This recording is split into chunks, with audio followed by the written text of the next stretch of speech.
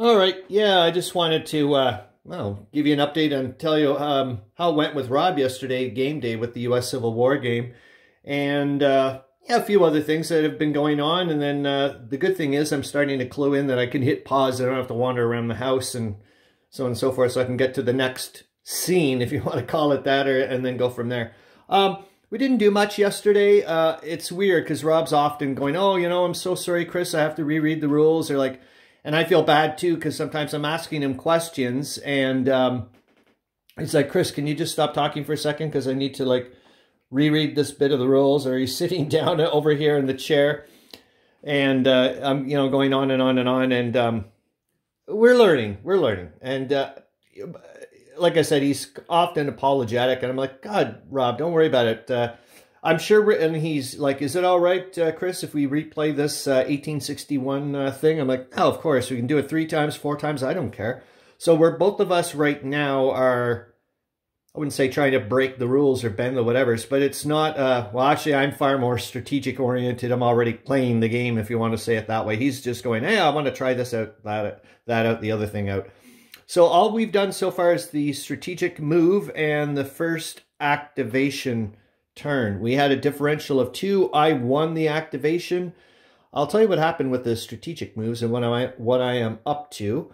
I put some extra dudes up here, and I started reinforcing, shifting more troops over to this bit. My main thing is what I'm trying to do is slowly wiggle my way this way down, cut him off, cut that whole chunk off, and then also use this as a, and hopefully we'll meet up somewhere in the, God, what is going on with these places, man? There's like 3 Columbuses on the flipping map. I'm like, this is nuts. 2 Springfields and so on and so forth. I'm like, good Lord. Because like I said, oh, I'm going to Columbus. Rob's like, which one? I'm like, oh my God. This is crazy. Anyway, so that's what I've been doing. I'm putting, just leaving a holding force up there. I did pop a fort in Harrisburg, just in case Rob tries to go through the back door around me. However, he did attack me. He attacked the Union in Alexandria, and we may not be playing it right. I don't know. We'll find out. So he loaded up as much as he possibly could there and forced me to retreat across the river. And that's that. That's what's been happening so far. I'm loving it. I like this. Well, there's lots of things I like about it. I like this shift of strategic movement and then kind of movement or whatever. It's I like the way Rob, yet again, I think Rob's doing a great job of the rules. So, like, explaining them to me. And this has been nice, too. I don't have to, like, I'm just going with it. You know, I feel like I'm at a convention learning a game. And speaking of which, wait until we go downstairs. Because I just got an email yesterday saying that registration for CanGames begins on the 28th of February. I'm going to show you guys the prices. I think your jaw's going to drop. And yes, Meandering Mike, Britannia is being played at CanGames. 16 players. Guess who's signing up? I can tell you that much. And I'm going to be bringing my inner Meandering Mike to CanGames for that event. You can darn well, I'll be watching your videos again, that's for sure. Hold on. Yeah, be doing this in a few hours. The first German turn, and we'll see how it goes from there. Yet again, I'm just going to do, I'll be very slow for, you know, some of the bit to do like example of combat and all that other stuff. But after that, I think I'll like speed it up a little bit and say, okay, after 3 turns or what have you, I'll make sure that when we get to the reinforcements and all that other stuff, I mean, yeah, whatever. Okay. Oh yeah. On a side note, man, am I ever listening to some good music right now? I'm going to have to put in the, oh, sweet Jesus, it's good. I'll have to put in the link at in the end credits if you're interested. Oh, jeepers jumping. And now, oh, I did make notes, believe it or not. So I'm not going to show you what I'm really, yeah, not yet. Getting close, though. I'll be able to show you what I've been up to with the postcard jam. But what I did do now, at least I'm starting to clue into how many, so this is 9-point font Times New Roman. So at least I'm starting to clue into how much text I can use. And I think that's a pretty good size. And it says here that I did a thing, and it said I can, I've got, I don't know what characters, no spaces, the difference between characters with spaces, because it doesn't look like I had any bloody spaces there. I also popped in a watermark. You're going to see what I'm up to. So that's 2,448 characters, no spaces, if I wanted to use both sides for rules. I'm very happy. I like the way it's going. The other thing is about it, I got to show it to Rob, which was great in real time, like with somebody, you know, to interact with that way. And I explained to him, excuse me, oh yeah, I wanted to show you this. Just don't know, I don't know what the hell these are for. I found it at the dollar store. Like, I don't know what the purpose is. But I thought, interesting, binary play aid. You know, status symbols or something. I could pop, I could easily make my own removable labels. Interesting. I'm gonna figure out something to do with that. On the side note, yeah, of course, I just got sidetracked. Oh, yeah, Rob, talking about the play. So I got to show Rob the game, the playthrough. I explained it to him. And also my focus or my aim, and saying constantly, Rob, I'm thinking about kids, children. I want that to focus. Like, I don't give an F about adults in some ways. That's the way I'm looking at the Postcard Jam game.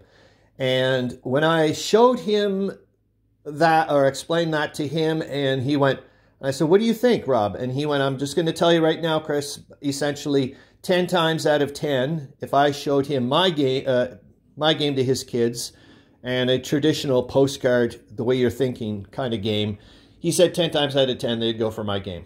10 times. I was like, excellent. Doesn't mean they would like it. Just means they would go for it 10 times out of 10. I was like, okay, that's exactly what I wanted to hear. Yeah, so that was wonderful. Okay, I'm going to hit pause.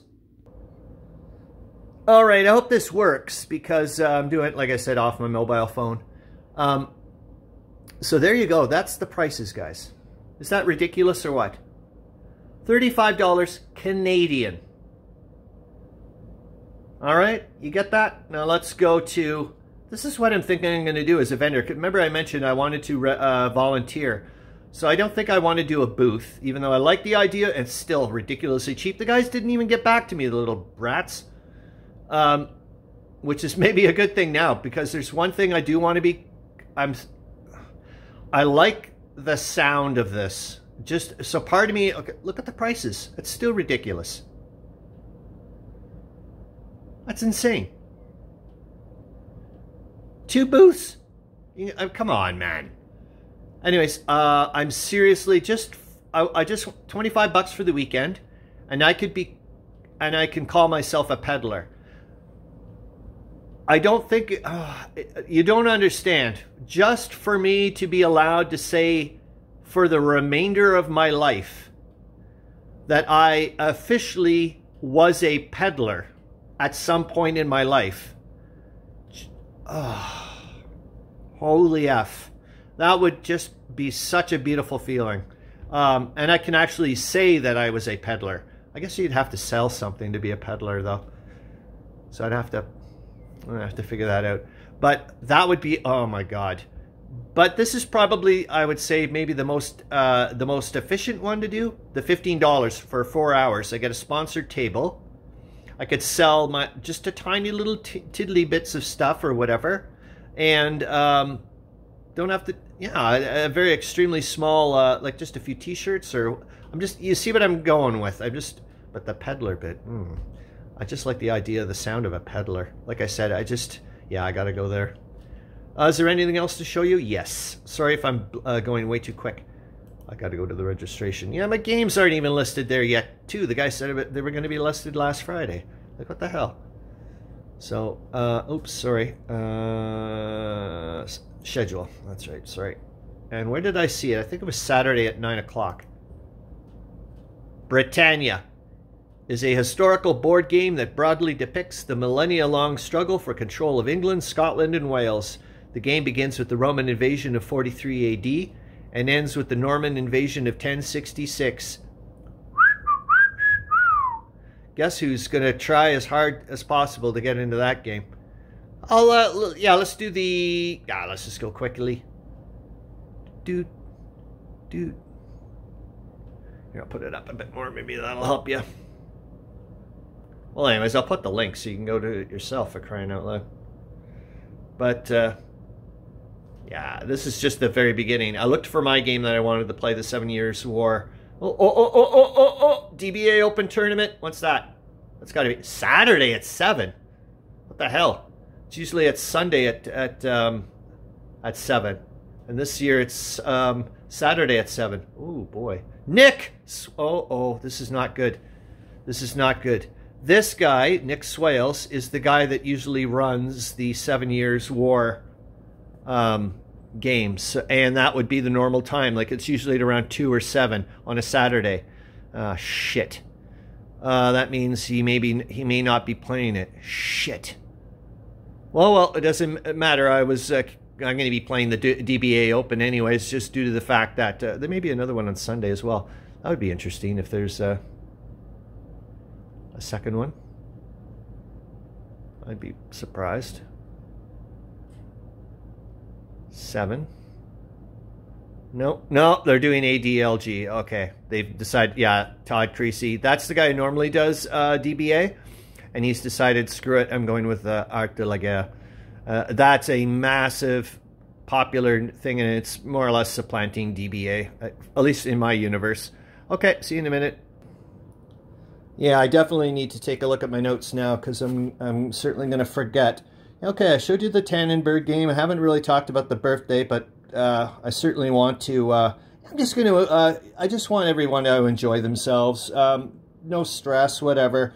Take a look at all my miniatures. Just wander around. Just talk about stuff. I mean, come on, man. Let's just have some fun, for crying out loud.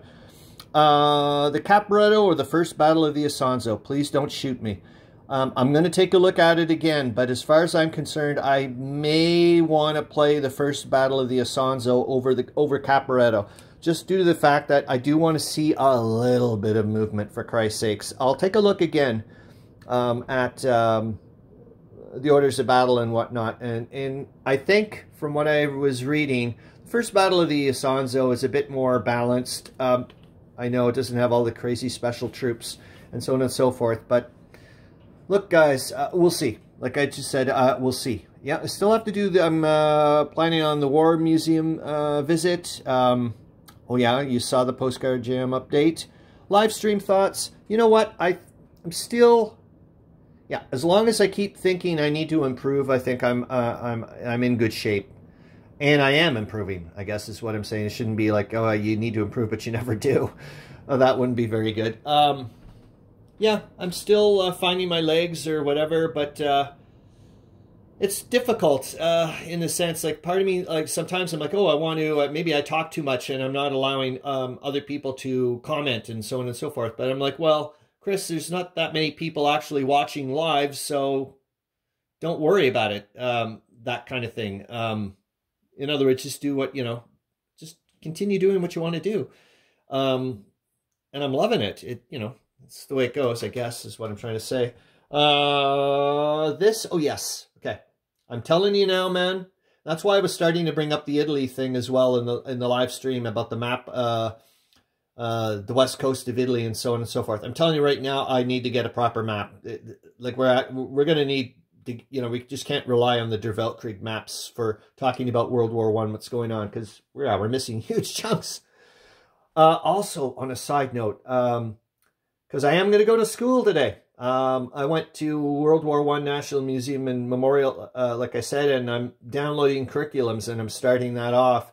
I was going to do the initial one with the Ottomans, the Ottoman Empire in World War I. However, I think I'm actually going to just do my own stuff, because I'm really, really intrigued by the whole Greek thing. So I want to find out, like, there's just something about it. I just, So I want to find out, and I'm sure it's going to lead into the Ottoman Empire. I mean, as you know, everything's flipping connected to this, that, and the other thing. Hey, puss. What you doing, you puss?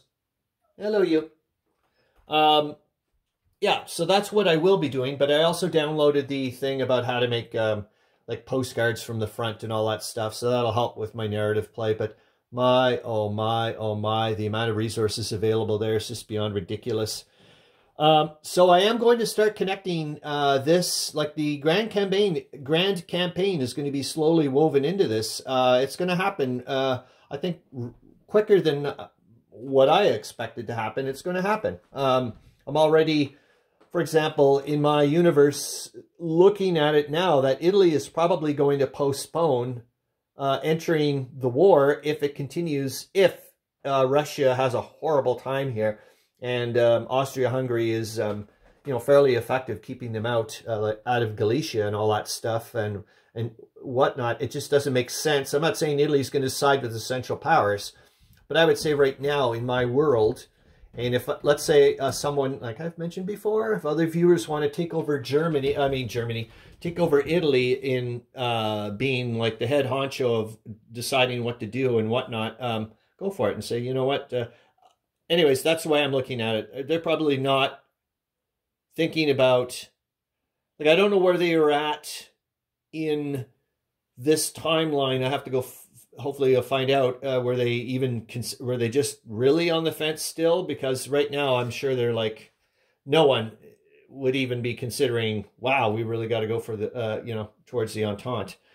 Also, the way it's working with the live stream, so I am going to be tying in the live streams with my minigame in the Grand Campaign, but not in the way you may think. And that, what I mean by that is the week-to-week flow of it is going to help me with background information as I start getting that way. And I'll never catch up if I keep at that pace. So I'm in November 1914. The live streams are in February 1915. So I've got a, you know what I mean? I've got a few months there to of background information to find out what was going on and try to tie it into what's happening gameplay-wise is what I'm trying to say. So I think that makes sense. I think that's about it. Hope you guys are having a great Sunday.